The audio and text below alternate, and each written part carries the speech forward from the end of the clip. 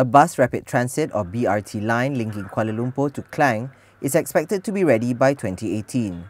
When completed, the new KL Klang BRT would enjoy an 800,000 ridership on both its trunk and direct services. Presently, a normal bus ride from KL to Klang would take 70 minutes to complete. With the new BRT, a full journey would take about 40 minutes.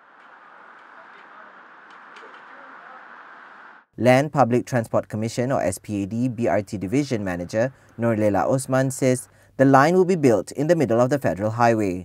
The plan to finalize the model structure by this year, dan kita akan plan untuk operational model pula by next year. Because the thing is, at the moment, we don't want it to be planned separately.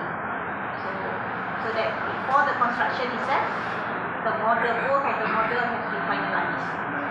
Before taking a lane for BRT, we will widen it so that the passengers will still have the existing lanes that they have. Is that there will be a construction later. She said this after Deputy Transport Minister Dato' Abdul Aziz Kaprawi announced the BRT KL Klang status on Monday. Abdul Aziz said all these, the widening and BRT building, expected to happen at the same time.